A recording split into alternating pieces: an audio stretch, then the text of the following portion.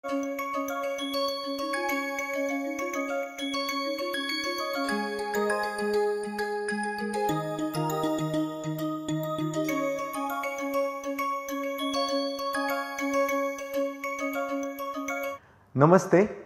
In the last session we studied how machine learning model looks like. The session before that we also studied how the input data looks like.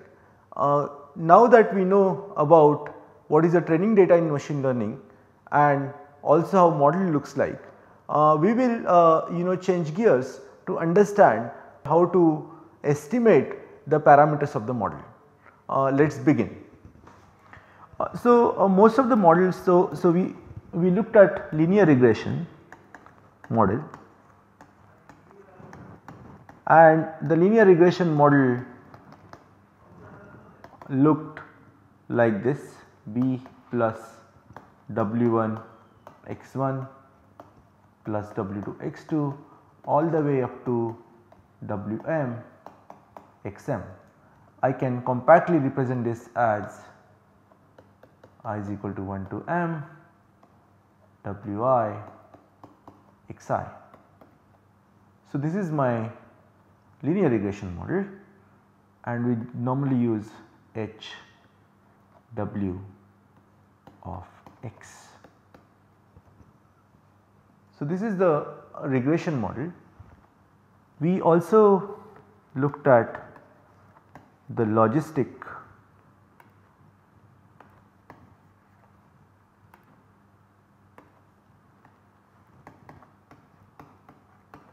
How does logistic regression model looks like? Logistic regression model predicts the probability of y is equal to 1 given x as 1 over 1 plus exponential of minus z, where z is nothing but a linear combination of features and their parameters. And in case of neural network model, we learned some complex function which also had lots of parameters with it. Now that we have this particular model and we have training data, our job is to come up with values of these parameters. So, let us try to build an intuition about it based on a very simple example of a linear regression with a single variable.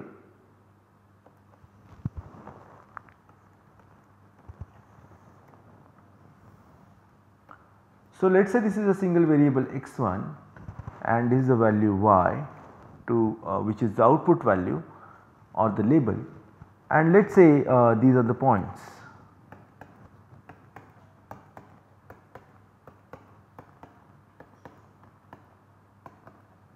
And let us say we want to fit a line.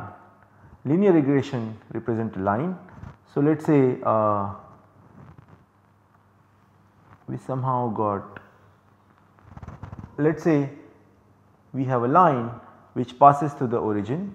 So, the equation of this line is y is equal to b plus w1 x1, here b is 0 because the line passes through the origin. So, we have w1 x1 as an equation of this line. Now, our job is to estimate the value of w1. Let us say if I use a different value of w1, it will result into a different line. So, here we have a line which passes through the origin and which has got some slope. So, if I change the value of the slope, I can draw, let us say, some other line from the origin which looks something like this, or I can draw some other line which looks something like this, or so just by changing the value of w1 I can get different models or different functions. Now which of this function is the most appropriate function for our clause is the central question in front of us. So we are having training data, we have fixed up our model, and now the task is to estimate the model parameter. And one of the tool that we use to estimate model parameter is called loss function. We normally denote loss function with J, and loss function is the function of parameter value. Depending on what parameters we choose, we get a model, and because of model we incur some loss. Let us see what loss means in the context of linear regression. So you can see that for this particular value of x1, this was a true value, but if we use red line as our model, then this is the predicted value. So this is an actual value and this is the predicted value for this value of x1. So we incur some error over here. The error is difference between the actual value and the predicted value. In the same manner, incur some error over here, some error over here. Here we have negligible errors, some error here, some error here, some error here. If we use red as the line of choice or red line as the model, if we use some other line as a model, then there will be different errors. So you can see that these are all errors for the orange line, right. How do we measure this loss cumulatively? So what we do is we find out the loss at every point and sum it across all the points. Let us write it mathematically how we do it for a single point. For a single point, we look at the prediction at that point minus the actual value of y, and since we do not care about the sign, we take square so that all positive and negative losses are measured in the same manner. So this is the loss, this is the actual value. If this equation is a bit scary to use, so you can read that this is an actual value, this is the predicted value, and we square this up. So we have actual minus predicted and we sum this loss across all n points and we add 1/2 as a mathematical convenience. So is this clear to everyone? So what we are doing here is we are calculating loss at every individual point and then summing up the loss across all the points, and this is the total loss that we incur because we choose parameters w and b, and because of w and b we get a model, and because of model we incur some loss. So that is the relationship. So if we expand this in case of linear regression, this will look something like this.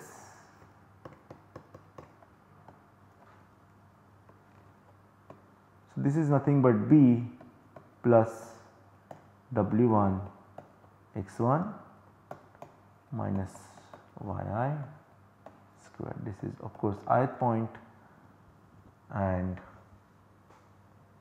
the whole square. So you can now see now it is pretty much obvious to see that this j or the loss function is actual function of the parameter values. So loss function is the central piece that helps us to identify model parameters such that the loss is minimized. So we try to identify parameters in such a way that we minimize our loss, and we will see how to minimize the loss in the next section. So this is the loss that we compute for linear regression. Let us try to see how we can compute loss or how we can formulate a loss function for classification problems. In case of classification problems, we have two labels. So let's prepare a table of the labels. So we have an actual label and we have a predicted label y, and this is y hat. So if actual value is 1 and if we predict 0, then there is an error, or vice versa, actual value is 0, we predict 1, that is an error. If actual value is 1, we predict 1, that is fine. So these are three combinations. So this is an error situation, there is an error here, and this is okay, no error or no error. Okay, so let us try to develop an intuition for the loss in case of classification.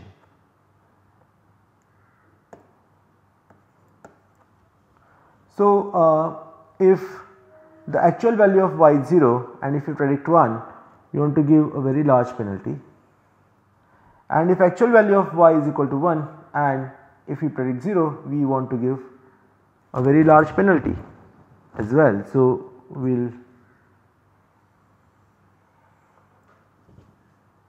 have very similar curve here. So we say that, so we write this mathematically as if y is equal to 1, we have a term minus y log of p, which is log of the prediction, and if y is equal to 0, we use the loss minus of 1 minus y log of 1 minus p, and this gives us what is called as cross entropy loss,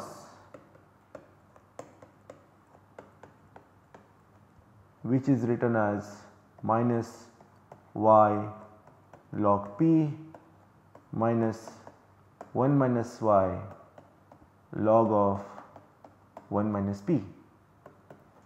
So let us try to understand when y is equal to 1 what happens. For y is equal to 1, we get the term minus log of p, and since y is equal to 1, this becomes 0. So eventually we only get the first term for y is equal to 1. For y is equal to 0, you can see that the first term becomes 0 and we only get the second term. So we get minus log of 1 minus p. So this is a clever representation of these two losses into a single equation. This is a cross entropy loss that we try to minimize while solving classification problems. So cross entropy loss is specifically used for binary classification problems. For a multi-class classification problem, we use categorical cross entropy loss, and if we represent our output or our labels as integers, we use what is called a sparse categorical cross entropy loss. So these are the loss functions that are used for classification task, whether with logistic regression or also with neural network models. So having defined a loss function, we know how to measure an error once we fix up the parameters of the model. Now our job is to find out the optimal values of parameters such that the loss function is minimized. How do we really solve this problem? And this is where optimization techniques or optimization algorithms help us in tackling this particular problem.